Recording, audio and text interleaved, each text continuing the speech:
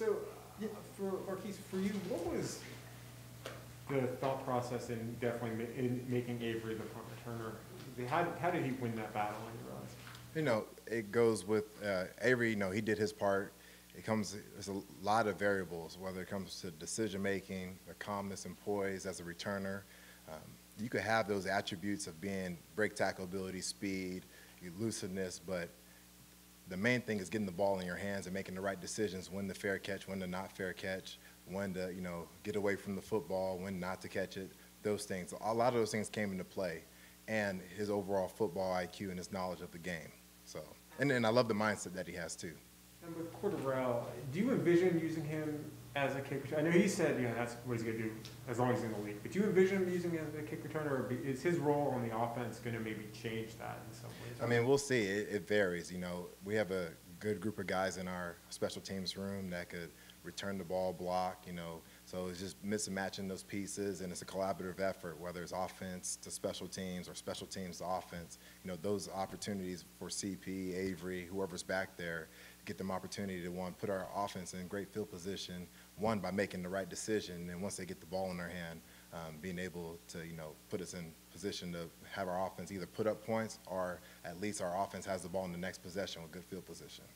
The last question I've got is that rotating sixth captain, is that is that going to be reserved for like a special teams type role? Because a lot of teams use that, or is that? I mean, it's open for whatever. It's, throughout the week, with the decision from the head man, I'll kind of be up to him, but it's a collaborative, effort and, conversation on, who's having a week based on practice, preparation, those things. So it could vary week to week on that captain position, but that'll be more of a question for the head man. I want to go back to what you said about Avery, when you're talking about that calmness that you saw from him. When was the first time that you saw that from him? Was it something that he came into camp with right away, or was it something that developed? That's something that he put on film, and that helped base our decision on having, a player of his stature, a player like himself, like Avery, coming in the building and be a part of this roster. And then that you see it at practice, and it starts with his work ethic. He's one of the first guys out there on the practice field, getting all those extra reps in, and you only get better with reps, whether it's offense, defense, or special teams. Now, special teams is limited amount of reps, so you try to create those reps, whether it's pre-practice on the jug machines, catching balls off the punter foot, things in that nature. Yeah, Coach, with you and Coach Clay being first-time coordinators, what are you expecting from his units as he gets started up there in San Francisco, too? Yes, I have a lot of respect for Coach Clay. I coached against him. I think his first year was 16. My first year was 16. I coached against him, and we stayed in contact. Congrats to him in his new position with the Eagles. Watching his team on watching the video, you can see those guys. They play with a lot of effort. He plays a lot of guys at different positions. Their returning group, they have a lot of different returners, a lot of different guys that carry the ball in their hand. But they play disciplined and sound football, and that's what you want in a special teams unit. So we look forward to the challenge. I'm excited for him, and it should be a great opportunity for both of us. Marquice, this is my first time having a chance to meet you. My name is Tanitra Batiste. Nice to meet you. Nice to meet you as well, and congratulations, of course. But going into these final few days, one of the challenges that the Falcons faced last year was just a lot of fair catches. So what's kind of been your philosophy, especially in these last few days, of someone like an Avery Williams, who's a rookie, and really getting them to understand how important it is not to always take that fair catch and kind of put the offense in position, in good field position? Yeah. The number one thing is just, all 11 guys playing together. Now, if we have to fair catch a ball because of the coverage aspect of it and not catching the ball in traffic and not making the play disastrous, then we have to make the fair catch. The biggest thing going into this week, going against the punter that we're going against, where he could put the ball over the place, is having urgency to the football, to get underneath the football, and then make the right decision. The other 10 guys on the field, we have to do our job when it comes to punt return with, eliminating those guys getting downfield, to give our punt returner, whoever that may be, a chance to operate. And if we're not giving him the chance, then he has to make sure that we secure the football for our offense on the next play. So that's what comes to play. Now, last year, with that team, and that's what the team I was with last year too as well, with Jamal Agnew. We had to just put ourselves in a position, one, to give our returner a chance to do their job. So all 11 guys are doing their job at the same time. And then you kind of look at it as well, and it's kind of a two-parter, because when it comes to Eagles and Falcons, those games the last 2 seasons have been very, very close. Mhm. And then last year, Falcons with a lot of success on onside kicks. So has there been some attention kind of paid to that this week as well, as you're putting in front of game plan? It's more so just paying attention to the personnel and the schemes that we're going against, and just making sure that our guys have been doing a great job in the classroom on the field, making sure we're prepared, making sure we're going over various situations, and whatever situation pops up, we can answer the question, are we prepared for that situation before it presents itself? And then when it comes to that, no matter what the situation is, whether it's a 4th down play, an onside kick, hands team, whatever the case may be, we got to play with our technique, and we got to be in the present. So that's what we look forward to come Sunday, is being in the present, making sure that we're executing at a high level when it comes to our attention to detail and our technique. You mentioned Jamal, and do you see comparisons between Avery and Jamal, even kind of their paths and how they're used, and even their style? Are there things there that you see? I try not to compare players. Avery has his own attributes and his own work ethic, and he's his own person. And he hasn't even played a season, a first NFL game yet.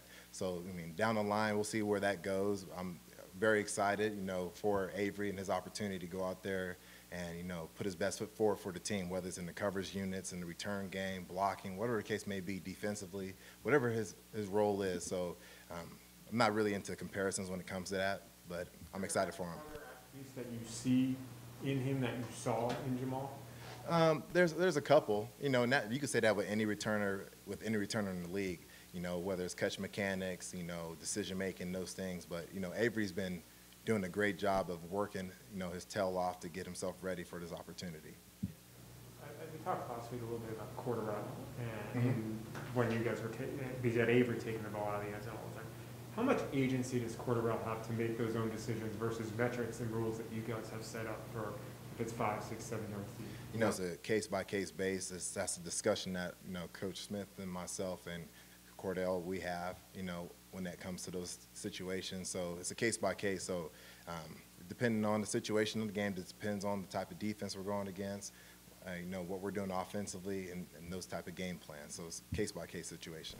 Coach, could you tell the people of Atlanta why Cordarrelle's been a 4-time Pro Bowler and what to expect from him in his returns and so forth? His work ethic. He goes out there, he works, and and his personality, who he is as a person, and when he comes into the building, who he is. People love playing with him, and it goes to say about his personality and his character and his work ethic.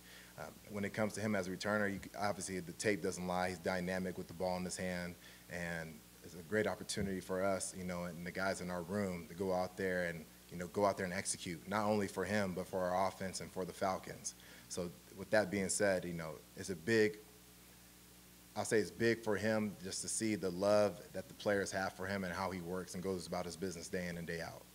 Vision, because you could see the hard charger running, but he's got something special in his return. Yeah, he's just having the ball in his hand. He has a number amount of returns. His vision, you can't speak for it. It's hard to duplicate and replicate how he carries the football in his hand. So he does have great vision. He still has a lot of work. You could talk to him. He's still working on his craft day in and day out, which is awesome to be around when you're dealing with a player of that caliber. What do you remember about your experience in the Bill Walsh coaching diversity fellowship? How did that help you with the learning? To this day, there's a lot of different tools that I use from that Bill Walsh Fellowship program. It was a great opportunity to, one, get exposed to the NFL, culture and operation and logistics of the NFL, and helping me become more organized as a coach and as a mentor and a teacher. Also, too, it allowed me to, really focus and get dialed in on the X's and O's. Coaching college football was amazing, great opportunity, and it allowed me to get to this spot. But the fellowship program allowed me to get NFL experience without being an NFL coach. So, no, go ahead. Do you think you would have gotten to the NFL without that program? I couldn't tell you that, but I could tell you if it wasn't for the program, I wouldn't be in this position right now. The exposure I gained working with, Mark Trestman, Joe DeCamillis, Mel Tucker, we go with Robert Prince. He's now with the Texans. Jim Caldwell. Jim Caldwell helped me out a lot when it came to the Bill Walsh Fellowship Program, and he really helped me with the tools to further, advance myself and help others also too, other players throughout my career. In that class together, do y'all still connect? And Yes. Family? Yes, we still connect. Those are the network that you build, you gain from that program is priceless. And it was a grateful opportunity. I'm forever grateful for the NFL and the Bill Walsh Fellowship Program for that opportunity. Being a Division II football player, Division II and FCS coach, with the goals that, one day, like at that time, the coach at the FBS, but I went straight to the NFL. And those relationships that I have with former NFL coaches, current NFL coaches, and then fellowship members that I was with, I still stay in contact with everybody. You guys good? All right. Thanks, Coach. Thank you. All right, thank